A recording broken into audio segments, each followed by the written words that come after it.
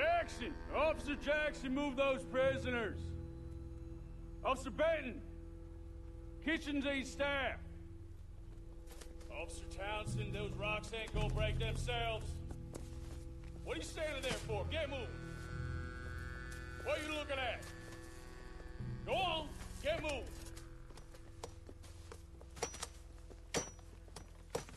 You with the hammer? And you'll do. We need to perform a work detail out in Rhodes. Come on, get in. Open the gate. Come on, Milliken.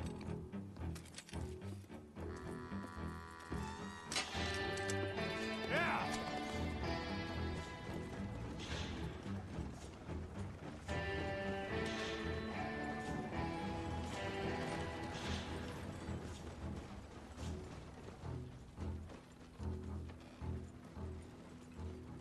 I tell you what, old Jameson is a wretched, sour old bastard, and no mistake. You lot stay calm in there. You aren't saying nothing. Well, you are now. Shut up. You know, my wife has acquired ideas significantly above her station. She's been reading too many goddamn books. Personally, I'm against education. Of women, I mean. And men, I guess. Unnecessary. Doesn't add much to the world. Education.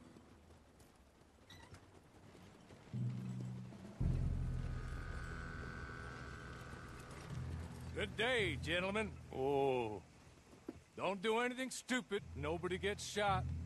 Act like fools, and the pair of you will be dead within a minute. Now, what are your names? Jenkins and Milliken. Well, Mr. Jenkins and Mr. Milliken, throw your guns to the ground and get on down here. That's it. Very glad to meet you. It's not worth being rash. You boys get paid a salary. You get that salary whether these people escape or not. Your wives presumably want you alive. Let them out. Now, please. Okay. You all run away. Aside from you. Try to stay out of trouble. This is a stroke of good fortune for all of you. Use it. Now, Mr. Jenkins and Mr. Milliken, be so kind as to quickly run away before somebody gets shot entirely unnecessarily. Go on, don't look back. Mr. Wendt, I believe it was $50 we agreed on. It was. Here's 50 each. Each? Yes. Now get out of here, both of you.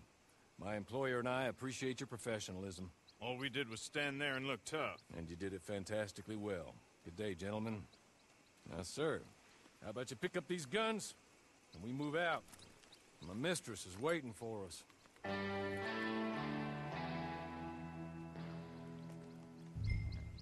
Come along. Then you better get on this horse.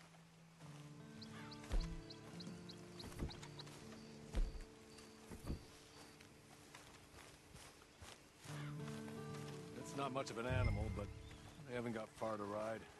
Just get on the horse when you're good and ready, okay? Ready? Wonderful. I hope you'll forgive the secrecy. My employer particularly values discretion. My name is Mr. Horley, by the way. 6 months at Sisika Penitentiary, awaiting a hanging for a murder you did not commit. Must have felt a whole lot longer, my friend. You still seem strong, though. I mean, doesn't look like breaking all those rocks has left you entirely broken, in body or in spirit. I hope I am right about that.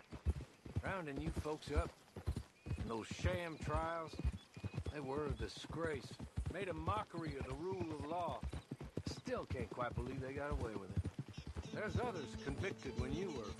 Came out breathing fire. Maybe you're like that too. Guess we'll see.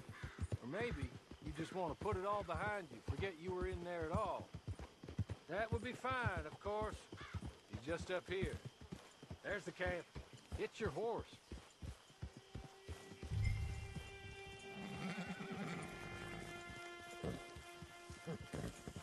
Been a while since you saw a hitching post, huh?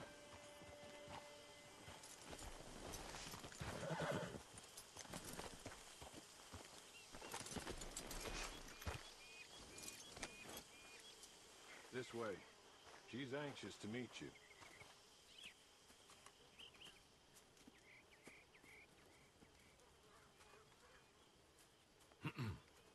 Madam, we're back. Hello. Jessica Leclerc, how do you do? What did you tell him? Nothing, as we discussed. Thank you, Hawley. I do hope we haven't inconvenienced you dreadfully. But seeing as you were due to be hanged in a week, I'm sure you don't object too strongly. I know you're innocent.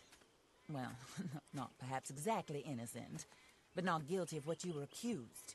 I know you and those who were with you that died were little more than patsies, and that you were set up by one of 3 men or a woman, possibly by all of them. I can't be sure, but that is all I know so far. And one of these people also made Mrs. Leclerc a widow. And I will avenge my husband's death, so help me God. But I will not avenge it upon them who did not cause it, or caused it unwittingly. Anyway, I'm sure this is all a touch confusing and melodramatic. Where are my manners? Hawley, please show our guests to their tent and give them some fresh clothes to put on. Very good, madam. Then serve us both a little refreshment. Certainly, madam. This way. You'll find a change of clothes in there, alongside a few other items you might need, a lasso, a knife, and a lantern, I believe.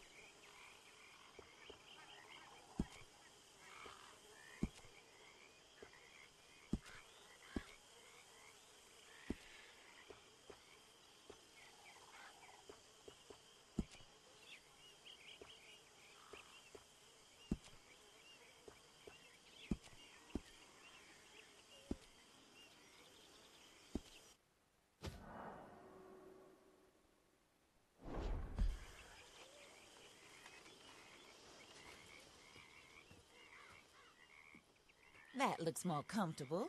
Hawley, Here, madam. your very good health.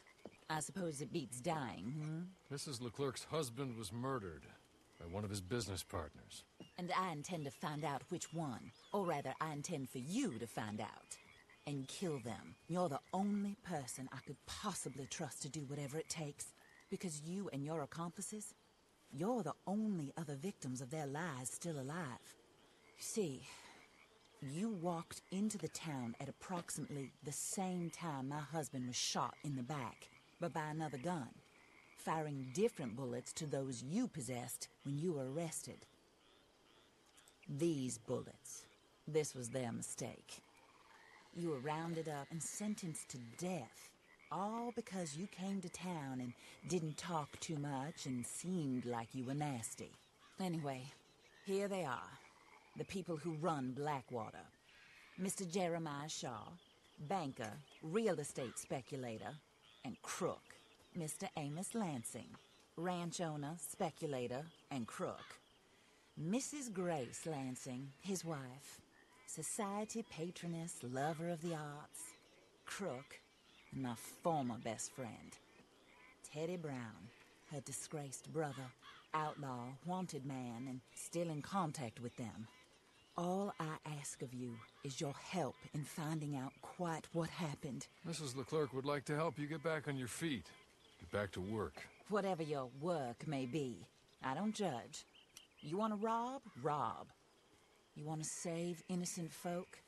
Do that as well. But you need me just as much as I need you. I think we all understand each other. I hope we do. Good. I look forward to rewarding you for killing those who made me a widow. My husband was a true believer in this country and in the West. He was killed for greed. Foul greed when there's quite enough for everybody. I don't care what your scruples are as to killing. I will take the full burden of that sin upon my shoulders. Goodbye, for now. Then Horley, go introduce him to nice Mr. Cripps. I think you'll like Cripps well enough. He's long past his prime, of course, but he hasn't gone entirely crazy just yet. And he will help you, better than most of his ilk. Cripps! Get up! Hello, partner. Horley. This is your new boss. Oh, pleased to meet you, partner. J.B. Cripps at your service. We'll pay to get your camp established. Mrs. Leclerc is a generous benefactor. And, where are we headed?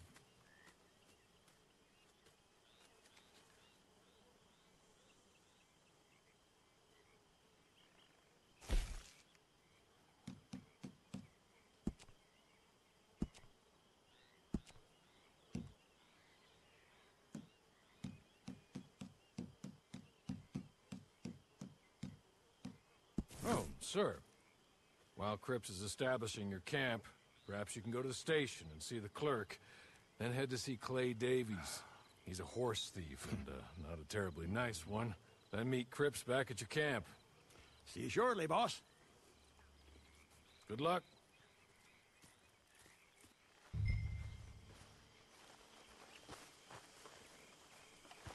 Sooner you do it, the sooner we'll leave you to your own devices.